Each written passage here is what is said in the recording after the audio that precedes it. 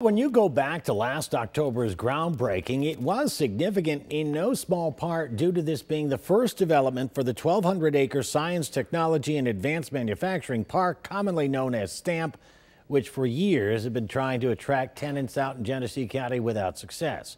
During our most recent visit, Plug Power was constructing the large spheres, which will be able to store up to 1 million gallons of liquid hydrogen.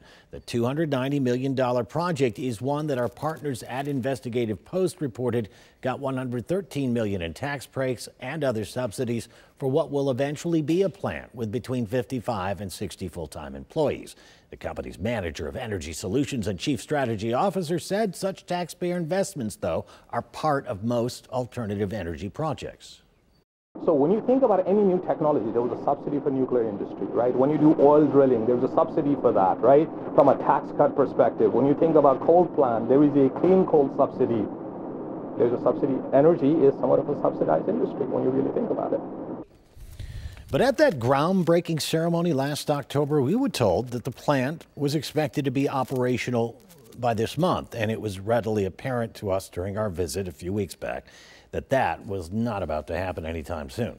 Coming up at 6, we'll have more about why they were not able to have the plant open by now and when they think the plant may open. Dave McKinley, Channel 2 News.